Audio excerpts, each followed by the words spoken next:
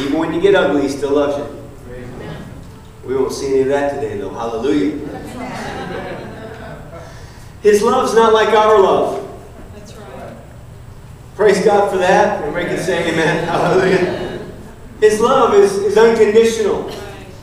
And I know most of us have unconditional love for our children and so on, but you know, there's still things that I notice even in myself, and especially as I'm operating and learning about this message of grace, there's things that I kind of do to my children. Well, all right, I wish you would have done that, and wish you wouldn't have done that, and you could have done it this way, you know.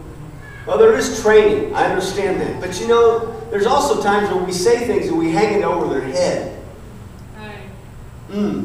Lord, forgive us. Listen, God doesn't hang one thing over your head. Thank you, Lord. There's nothing being hung over your head. Hallelujah. You know, when there's nothing being hung over your head, you can move forward. That's right. His love is not contingent on our behavior. His love is not contingent entirely. His love is contingent entirely on His grace. Entirely. His love is contingent on the finished work of His Son, Jesus Christ. Everything. As we begin to wind down here, turn with me to the book of Ephesians. Paul begins to pray over the people. In Ephesians 3, and I speak this over you today. Ephesians 3, starting at verse 14. Because we have to get this revelation. And I pray today you will receive this revelation.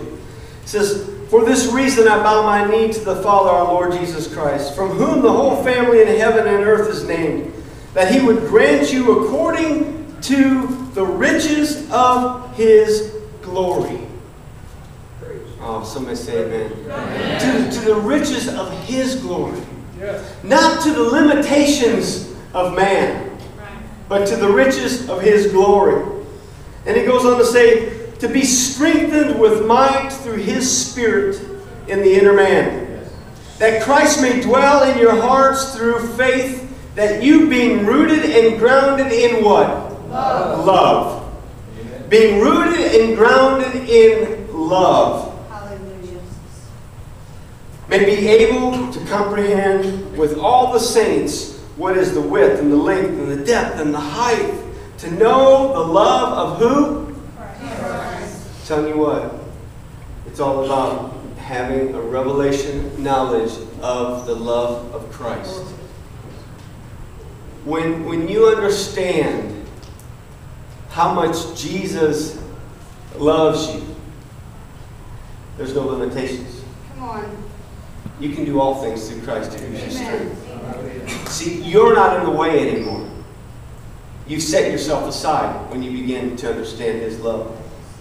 It goes on to say, to know the love of Christ, which passes what? Knowledge. Passes the knowledge of educational things.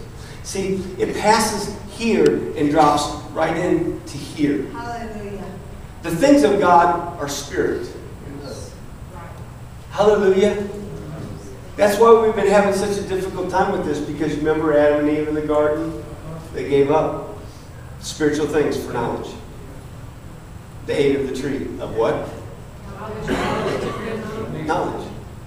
They traded walking in the garden intimately with their Heavenly Father for something that they didn't even need, because they already had it.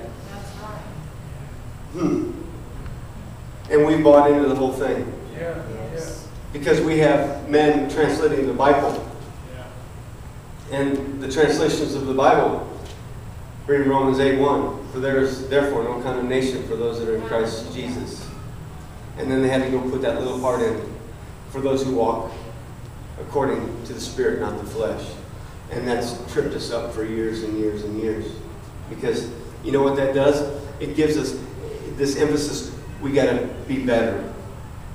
I'm going to tell you what, the moment you accepted Christ, Come on. you're as good as you will ever be. Yes. As you follow Christ, you will continue to be as good as you can't be any more righteous. Amen. That's right. You can't earn your way. That's right. We've been sold this bill of goods where we got to do certain things.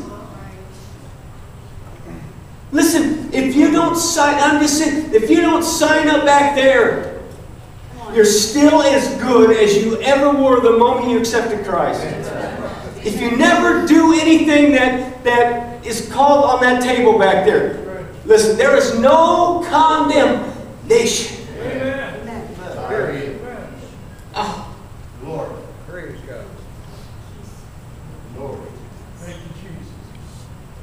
I remember as a boy growing up in a particular denomination, and because I didn't remember the memory verse,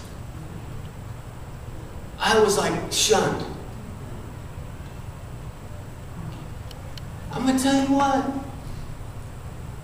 It's time that we realize God doesn't shun us one time. Amen. The moment we accept Him into our heart, we are forgiven. You don't have to work your way to the top.